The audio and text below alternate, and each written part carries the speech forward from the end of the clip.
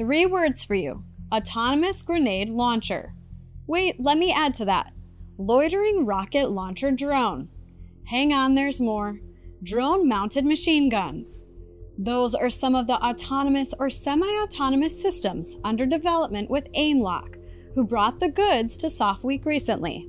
Want to see what a flying rifle with precision sights looks like? Have a look. What you see behind me is integrations of legacy weapon systems like light anti-tank weapons, grenade launchers, machine guns, which have been integrated with the autonomy to commercial and military-specific unmanned aerial systems and ground vehicles. So this capability gives warfighters the chance to have faster engagement times, better accuracy, and more standoff from the front line of the battlefield. To my right, you'll see a product that's called RS2. This is a small remote weapon station that's optimized for rocket launching, grenade launching, and belt-fed machine gun delivery for unmanned aerial systems. It can also be used in unmanned ground and surface vessels as well. In the center, you see the RS1 weapon station. This one's optimized for 5.56 and 7.62 small rifles. This gives snipers the ability to provide armed overwatch even when they don't have their own ability to find a good observation point.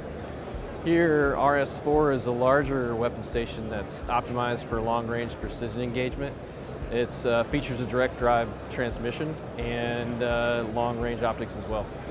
Semi-autonomous precision targeting uses automation for target acquisition and advanced fire control, but all of the decision-making for lethality is controlled by a human operator. Sometimes this is in the loop where they have a direct engagement command, and sometimes it's on the loop where they're observing automated defensive fire and can shut down the systems whenever they need to. So the human sniper is conducting the mission pretty much as normal.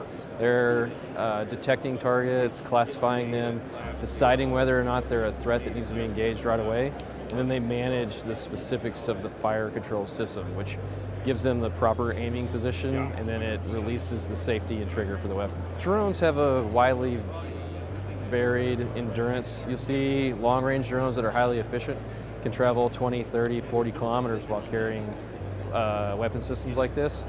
But many drones that are smaller and more convenient may only have a 10 to 20 minute endurance mission. These weapon systems, regarding price, tend to fall in between exquisite defense systems and low-cost, high-volume systems. So they have a much higher performance rating than low-cost, high-volume systems, but they don't have a long lead time for manufacturing, nor do they have multi-million-dollar program costs the way your legacy exquisite systems do.